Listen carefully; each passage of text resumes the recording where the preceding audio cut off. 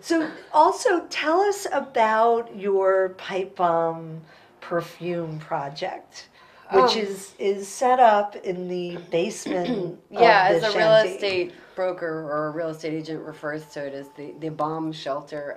I thought it would be cool to do Revolution in the basement because that would be, you know, like underground. And since the PS1 show, you know, however great it was, it just didn't feel like it got enough. I didn't feel like enough people maybe saw it because it's sort of hard to go to PS1, and I thought it'd be a nice thing to do, another sort of leg of the project. So we made this guy, Gabriel Jeffrey, and a bunch of Craigslist actors, and I made this commercial, this Revolution commercial. So it's completely low budget, cheap commercial, but actually looks very high budget because we shot it with an HD camera. And then I made a vitrine to sort of display the Revolution Pipe Bomb perfume bottle, which I made with participant as part of their fundraising editions, and in conjunction with a jewelry designer called Yelena Barand, who has a studio down the road on, I think she's on Orchard too. She's on Orchard. She's over closer to Houston.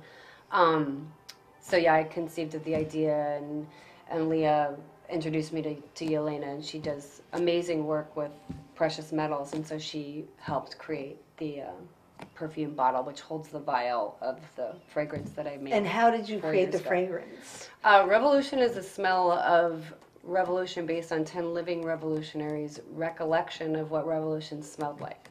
So these are people who either have written about revolution or been actually functioning in revolution or revolutionary activities. Some of the people are ex-weathermen, Black Panthers, French philosophers. There's a lot of different people, but they all sort of wanted to remain anonymous. We sort of like it like that.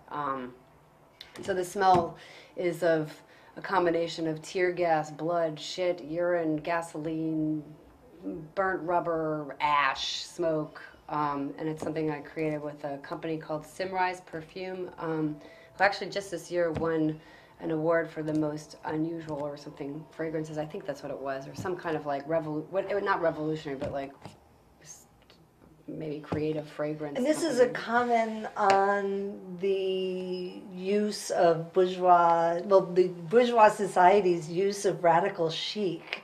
I've heard commented about this particular project. I kind of like the idea of radical chic. I was reading a lot when I started working on Revolution. I was reading a lot about the Black Panthers, and I can't remember whose book it is now. It's because it was so long ago. But there's this great story. Darn, I wish I could remember the writer's name. He's a famous writer. Well, there's this great story about the Black Panthers being invited to this very wealthy woman's house. I think it was Leonard Cohen's or Leonard Bernstein's house. I can't remember. I'm just getting too old to remember anything.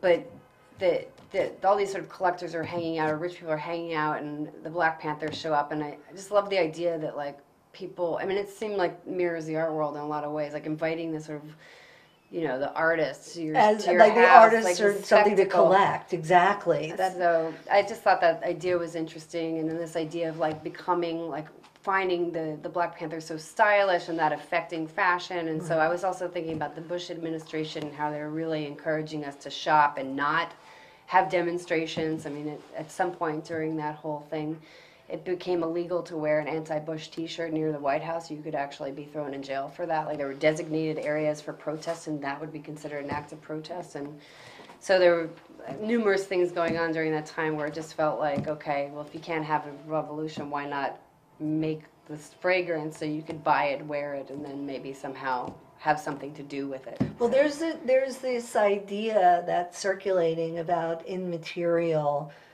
art and immaterial production and immaterial labor, and it's by an anthropologist named David Graeber. And I think this idea of smell being art, it's immaterial. It's like an idea. It's something you can't hold on to. You can barely own it. Well, it sounds think like it's a few people are making fragrances now. I mean, I think that there's that show at Gagosian in Italy. What's that artist's name? The Italian artist who made the Caligula video. Oh, of course. He just made a fragrance called Greed, and he Right. actually made a commercial with Roman Polanski and Right. like Natalie Portman's in it. And I'm like, well, mine's like Yes. a low rent version of the Yes, same and the idea. original, exactly. So, and like, you know, revolution versus greed kind of makes sense. Right. Absolutely. But this whole idea of immaterial labor, and it also what you were saying about collectors inviting artists and the artists themselves being considered as something collectible by the collectors themselves.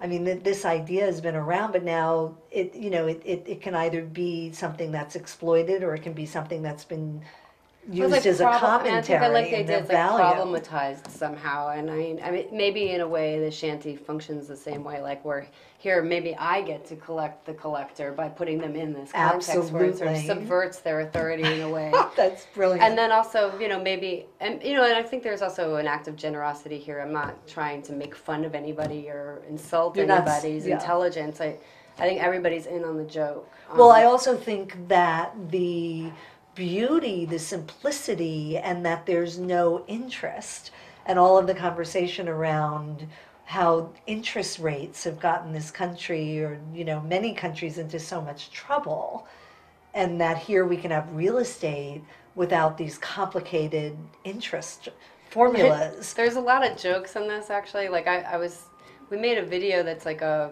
sort of interactive video that's on the internet that just kind of like narrated by an Englishman about the tour. So it's like a virtual tour online, and there's a lot of toilet jokes and water jokes in this piece, like because there's like the water supply is from the whatever polluted water from the sky, and then there's this ridiculous wash basin, and the toilet is a shithole, like you stick your ass in a hole and it goes outside.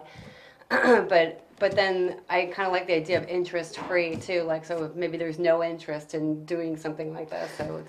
So there's a couple funny little jokes that I didn't really recognize until now that I'm sort of living with the piece, Right. functioning in life. So I keep kind of noticing. And there's are all you these going little, to the Brooklyn Navy Yard? Are you going to live in Well, your- actually, my boyfriend was saying last night that he really wants, because we reserved a couple of weeks, and he You was did? Okay, saying good. he really wants to have it for 4th of July. He's like, we should really have it for 4th of July and have a party there. So maybe we will.